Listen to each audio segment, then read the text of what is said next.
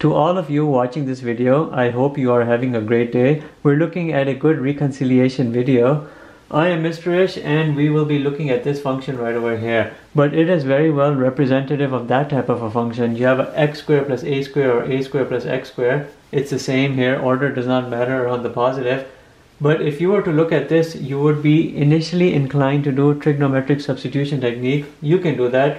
But then if you remember the inverse hyperbolics, you could also get very well to an antiderivative right away, and it would be this plus c. I'm not writing the plus c, but that right there would be your antiderivative, because you'd be thinking of something like this. The derivative of this would be 1 over root x squared plus 1 or 1 plus x squared. You can go backwards with regards to the integral and end up exactly right here. You can also remember these other important ones, hyperbolic cosine, and then here you'd have a x squared minus 1 within the root, and then the inverse hyperbolic tan, you would have here 1 over 1 minus x squared. If you have integral forms which look very much like this, think about inverse hyperbolics and just go the easy route, because all of these can be literally addressed by means of the trigonometric substitution. You have a squared plus x squared or x squared plus a squared, you have x squared minus a squared, you have a squared minus x squared, you have all of these forms. You can do a trigonometric route. We can do the trigonometric route and it wouldn't be anything wrong. Just understand that if you're going the trigonometric route, you're getting a different expression, but that antiderivative and this antiderivative are exactly the same. You have to be able to reconcile the two, and let me show you that reconciliation procedure. That reconciliation procedure will increase your comfort level with inverse hyperbolics. When you're looking at this, you're seeing a is equal to 1, x is equal to tan theta, and dx is equal to secant squared theta d theta. You have to put everything here with regards to your integral form. You have a secant squared theta d theta, and here you'll have a 1 plus tan squared theta. But from here you're going to get a secant squared theta by the identity, which will become a secant theta. That secant theta will cancel with that secant square, and you'll end up with nothing more than just a secant theta d theta, which you know with regards to its antiderivative is this plus c, but I'm not writing that. But then when you think about this right here, theta is equal to arctan x or x over 1, you end up seeing this. When you plug everything here into this natural log, the secant of this is a root 1 plus x squared. The tan portion of this theta is just an x, and then you have a plus c. What I'm telling you, this right here is equal to this, and the reconciliation procedure is not hard. If you're given questions of this type of integral form, you might as well go to the inverse hyperbolics. You don't necessarily have to do the trigonometric route. It might be unfamiliarity that a person may choose this longer route, but this is just as good route. So let's show you why this and that reconcile very well. I have y is equal to inverse hyperbolic that, which becomes sine hy is equal to x, which becomes e to the y minus e to the minus y over 2 is equal to x.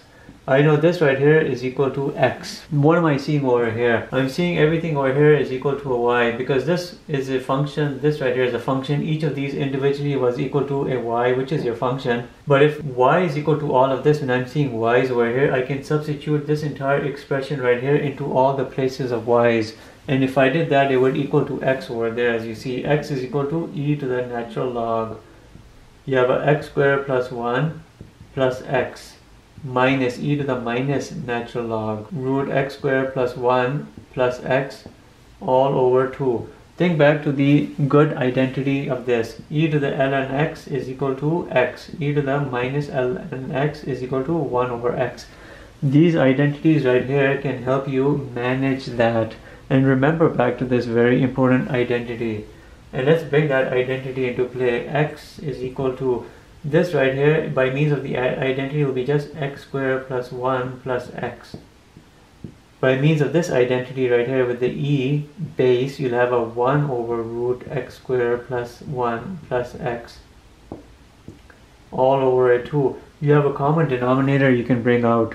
Let's do a good common denominator. When you do the common denominator and you bring the 2 with it, you know the 2 is a 2 over 1, it attaches very well. Your common denominator here is going to be x plus root x squared plus 1. I'm looking right here in this part right here. 1 goes in that. We're not looking at this because this came in later on, the 2.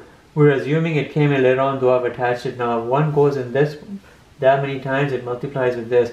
You'll have an x squared plus 1 plus 2x root x square plus 1. You're just doing a plus b times a plus b. You'll have a square plus b square plus 2ab minus 1. You have to simplify this. I'm gonna now create some space because I need space. You've seen all of this. We don't need to show it to you anymore. Open the stuff here in the numerator. I have a x square plus 1 minus 1. The 1's cancel out. I have an x square plus x square. I'll have a 2x square. Then I have a plus 2x root x square plus 1. This right here covers everything. 2x plus root x square plus 1. When I look here in the numerator, I can isolate a 2x. When I isolate a 2x, out of that I'll get a 2x, and then I'll have an x plus all of that. This cancels out and the 2's cancel out, and I have just nothing left other than an x. But that x is equal to this x, because from all of this right here, by means of this entire procedure, I got an x. Therefore, x is equal to x. We've shown you that this is indeed equal to that by means of this reconciliation procedure. So if you're seeing integral forms like this, don't shy away from going to inverse hyperbolic antiderivatives. They're equally as good as the antiderivatives that you would obtain using the trigonometric substitution integration route. They're much quicker, they're much faster, though we might be unfamiliar with them, but they're much quicker and they're easy. This answer here is just as good as this, and they're equal to each other. So keep everything in mind what I've shown you over here. The reconciliation procedure has been done. Thank you for watching. Have a nice day.